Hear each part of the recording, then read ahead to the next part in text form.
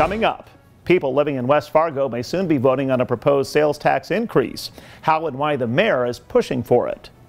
A controversial corn milling plant proposed for Grand Forks is clearing another hurdle. And targeting marijuana use, how North Dakota State Troopers are looking for drivers under the influence. Hello and welcome to the Nightly Review. I'm Tom Tucker. We begin with a look at tonight's headlines, then a closer look, with comments tonight from Fargo Police Chief Dave Zabolski talking about the arrest of a suspect wanted in connection with burglaries at more than 30 area businesses. And in tonight's one-on-one, my guest is Minnesota Attorney General Keith Ellison talking about the investigation into the popular social media app TikTok. He's also commenting on complaints his office has received regarding alleged sexual harassment within the Minnesota Vikings organization. But first tonight, West Fargo Mayor Bernie Dardis wants to raise the city's sales tax another half-cent to help pay for police and fire services. Dardis has proposed placing the half-cent sales tax increase on the November ballot. If approved by voters, the sales tax rate would be the highest in the metro area. Meanwhile, West Fargo Police Chief Dennis Otterness is reporting an overall decrease in the city's crime rate of 8% last year. He presented the annual crime report to the City Council Monday night. The overall rate includes a 10% drop in property crimes, but a slight uptick in reported crimes against persons. A new fire station may soon be coming to South Fargo. The Fargo City Commission voted unanimously to sell $8.1 million in bonds to build and supply the new station with new fire trucks and equipment. The station will be built along 64th Avenue South. A local veterans group is calling for the Cass County Commission to include a new indoor shelter for their plans for the Fargo National Cemetery. Currently, veterans who serve at the cemetery during burials have to wait in their own vehicles between ceremonies, even in bitter cold temperatures. Cemetery officials say they're waiting on more than $2 million in donations to come in before they build such a facility. City Council leaders in Grand Forks have passed a series of planning and zoning changes that clear the way for the arrival of a major new corn milling plant in the city. The decisions are not final, but provide a show of support for plans by the Fufeng Group, a Chinese-owned company behind the project. Some citizens have raised security concerns over the company's alleged ties to the Chinese Communist Party. Mayor Brandon Bochensky says the plant will bring jobs and tax revenues to the city. Fargo Police Chief Dave Zabolski is drawing attention to the work of his officers in tracking down and arresting Shelby Witt, a suspect accused of committing several burglaries around the FM Metro. The suspect was arrested after crashing his car early in the morning on December 28th.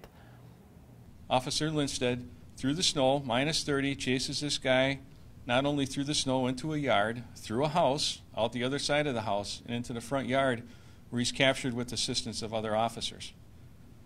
After he's placed in custody, we go back to the vehicle and we can discover that, because the intelligence was passed out to the officers, they look in the vehicle and identify burglarious tools and things that look to be connected to this burglary crew. Chief Zabolski says Witt's burglaries caused more than $100,000 in losses for area businesses. The chief says Witt has pleaded guilty to 32 burglary-related charges. Some of the burglaries happened in Horace and Castleton. The North Dakota Highway Patrol has released the name of the man who died in a snowmobiling accident in Harvey. Bradley Patzer was test riding a Yamaha Mountain Max snowmobile when he hit a berm of packed snow and ice, causing Patzer to be thrown from the snowmobile. He was taken to a local hospital where he was later pronounced dead. The North Dakota Highway Patrol also asking drivers to be vigilant in reporting drug use on state highways. Beginning this week, the Highway Patrol is stepping up their enforcement across the state, targeting drivers suspected of using marijuana while behind the wheel. The enhanced enforcement will continue throughout most of the week. The Ward County Sheriff's Department is donating more than 40 sets of Kevlar vests to be used by soldiers and citizens in Ukraine during their military conflict with Russia. Many of the vests have been sitting in the department's storage area for years because the expiration dates for the manufacturer's guarantee have already passed. And the avian flu is now impacting Minnesota raptors. In the last 3 weeks, the University of Minnesota Raptor Center has found 23 positive cases in bald eagles, red-tailed hawks, and great horned owls. The majority of raptors testing positive at the center have not survived the flu. In a closer look tonight, U.S. Senator John Hoeven is in Del Rio, Texas, bringing attention to what he describes as a big concern when it comes to the number of illegal immigrants flowing into the country. Hoeven is calling on the Biden administration to take steps aimed at securing the border. Last month, as you saw, there were 165,000 encounters with illegals coming across for the month of February. Of that, 33,000 were in the Rio Grande Valley. And I've been over to McAllen there. I was there with 16 other senators calling attention to this problem. But in the last month, there were 33,000 in the Rio Grande Valley, 30,000 in Del Rio, and Del Rio's coming up. And Del Rio had more what they call gotaways, which is not included in that encounters number. Last month alone, immigration authorities stopped migrants more than 221,000 times along the southwest border. That's an increase of 33% compared to February, according to U.S. Customs and Border Protection. Hoeven also talked about the work of North Dakota National Guard troops now stationed at the border.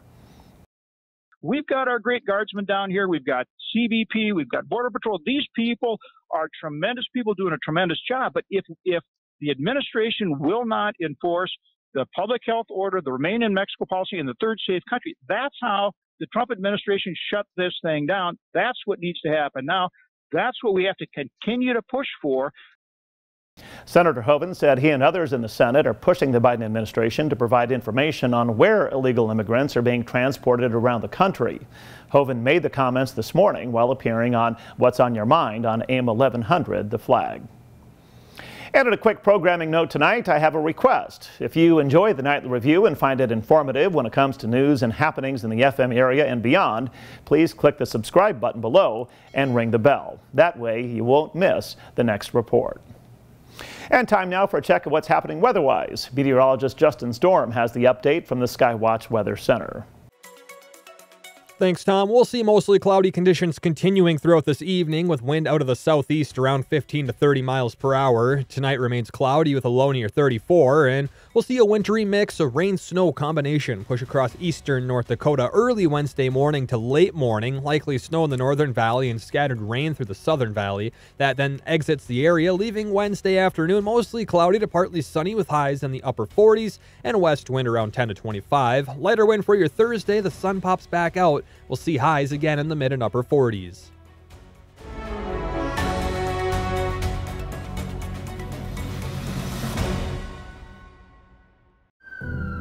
It could happen to you or someone you love. One moment, one diagnosis can change everything. Thankfully, there's a program that helps caring people uplift families through a crisis. Lend a Hand Up, raising financial help and hope through community benefits and online campaigns. A program that boosts generosity so gifts go further. Lend a Hand Up helps you help your neighbors. Learn more and give at lendahandup.org.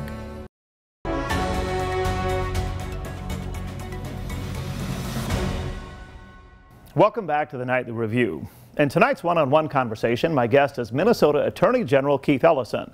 He's talking about his efforts aimed at reducing crime in Minnesota.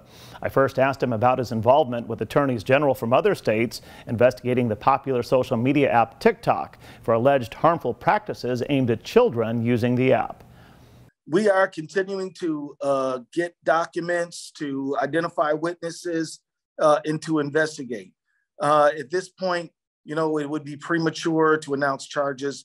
Those would be based on our investigation.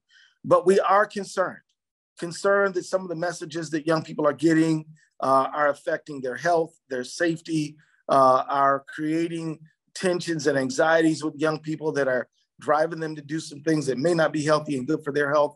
We want to see parents in greater control, have more access to make sure that their kids are only getting the information that those parents deem to be good and healthy for those young people. And it's quite a concern. We know that, you know, TikTok is, needs to tighten up its act. We hope they do it voluntary. If they don't, we will have to do it as state AGs. In recent days, you've commented on complaints that your office has received alleging sexual harassment within the Minnesota Vikings organization. What can you tell us about those complaints, and how is your office responding? This matter is too premature for me to begin to make any kind of allegations. What I'll say is that there have been a number of complaints that have caught our attention. We want to make sure the NFL deals with these things on their own. We think this is probably the place to start. But if we continue to get complaints, we will investigate. The letter that we sent to them was simply saying, these complaints have come to our attention and we need you to take them seriously. That is the gist of that action. At this point, we haven't even launched an investigation. We've received some complaints that we're concerned about that we brought to their attention, urging them to make sure that they take good care to protect everyone in their organization, especially women who have made these complaints. You've also expressed concerns in recent days regarding hiring practices in the NFL, specifically coaching hires as related to race. You haven't announced any action on this issue, but it appears to have your attention. This continues to be an issue. We got to make sure that in our society, everybody has a fair shot. And these are legitimate, fair things to ask. I mean, the attorney generals in our country often do represent state entities that do, human rights and non-discrimination.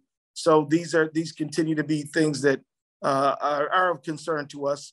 We all want a fair society where everybody has an equal opportunity.